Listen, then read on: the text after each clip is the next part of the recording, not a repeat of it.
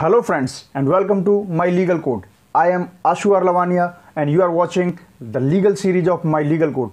हमारी legal series में आज का जो क्वेश्चन है that is points for girls before getting married with N NRI.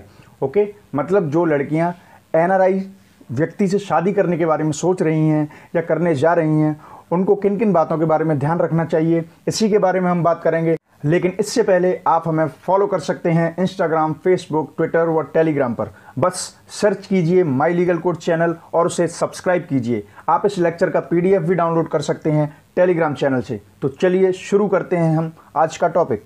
जैसा कि हमारा टॉपिक है points for girls before getting married to N NRI, मतलब जो महिलाएं या लड़कियां किसी एनआरआई से शादी करना चाहती हैं या करने जा रही हैं, ऐसा भारतीय जो भारत में नहीं रहता है और दूसरे देश में रह करके काम वगैरह करता है, ऐसे इंसान से शादी करने जा रही हैं, तो उनको किन किन बातों का ध्यान रखना चाहिए अपनी सेफ्टी के लिए, for the sake of her safety.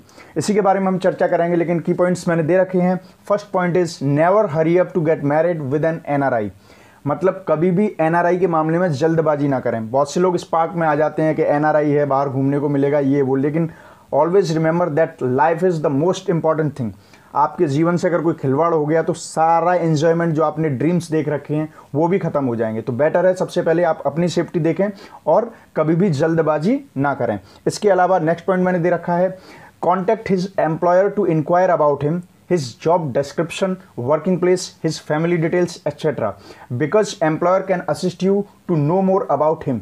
आप डायरेक्ट उसकी कंपनी से कांटेक्ट कीजिए जिस कंपनी में वो काम करता है, उससे उसकी जॉब की डिटेल्स मांगिए आप, और इसके अलावा उसके वर्किंग प्लेस के बारे में आपको पता चलेगा कि वो कहाँ काम करता है.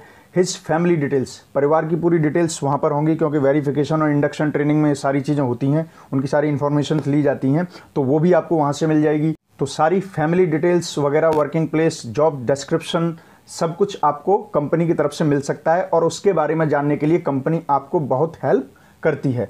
Next point, other information can be inquired from his relatives living in India. बाहर गया है लेकिन जीवन तो इंडिया का, ये है तो भारतीय, यहाँ पर काफ़ी सारे उसके रिलेटिव्स होंगे, उनके बारे में पता करके आप उनसे बात कीजिए और वहाँ से इन्फॉर्मेशंस को कलेक्ट कीजिए. Next information, all the collected information can be cross checked through authorized agencies. उसके बारे में आपने अपनी समझदारी से जितनी भी इंफॉर्मेशंस हर जगह से कलेक्ट की है उनको गवर्नमेंट एजेंसीज, सरकारी एजेंसियों के थ्रू क्रॉस चेक कराइए. Next, inquire about groom completely, मतलब जिस लड़के से शादी करने की बात चल रही है उसके बारे में जो भी डाउट आए, कहीं पर भी हिचकिचाने की ज़रूरत नहीं है. लाइफ का मैटर है तो आप उसके बारे में जितनी इंक्वायरी कर सकते हैं अपने लेवल से करिए. Next, nowadays company website provides every information. Companies की जो वेबसाइट होती हैं वो आपको पूरी इंफॉर्मेशन प्रोवाइड कर देती हैं. बड़ी कंपनी है, बाहर गया है, obviously website must include all the information, basic information at least it should contain. Okay, apart from this, next point, the same point I have repeated, I am sorry for that, so switch over to the next topic. That point is, at present so many private institutions of Delhi and Punjab are working to resolve NRI marriage disputes only to help victims. आज की date में अगर आप जानना चाहेंगे तो दिल्ली और पंजाब में बहुत सारे प्राइवेट इंस्टीट्यूशंस, मतलब व्यक्तिगत संस्थाएं हैं जो एनआरआई की शादियों से लेकर के जो डिस्प्यूट्स, विवाद चल रहे हैं और उनसे जो पीड़ित हैं उनके मुद्दों को सुलझाने में लगे हुए हैं. ठीक है, तो आप इससे सीख भी ले सकते हैं. होने को अगर ऐसी कोई प्रॉब्लम आ जाती है किसी के साथ तो आप उसे गाइड भी कर सकते हैं. Do get marriage registered for sure.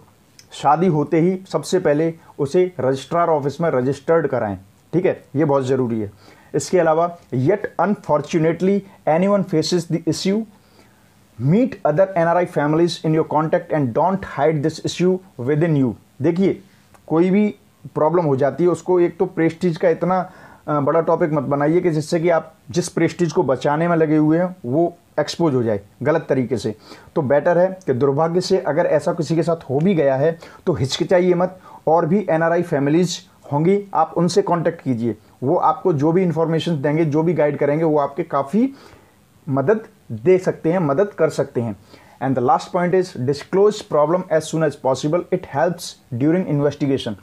Problem जैसे ही आपको एड्रेस होती है, आपको पता चलता है, फटाफट उसे डिस्क्लोज कीजिए, दबा के मत रखिए, छुपाइए. क्योंकि आप उस प्रॉब्लम को जितना जल्दी डिस्क्लोज करेंगे आगे इन्वेस्टिगेशन में वो उतना ही हेल्प करेगी, और हो सकता है आपका जो डिस्प्यूट है और जो भी प्रॉब्लम है वो टाइम के अकॉर्डिंग जल्दी रिजॉल्व हो जाए। तो यही सारी बातें मैं इन सारे पॉइंट्स में मैंने आपको बताने की कोशिश की।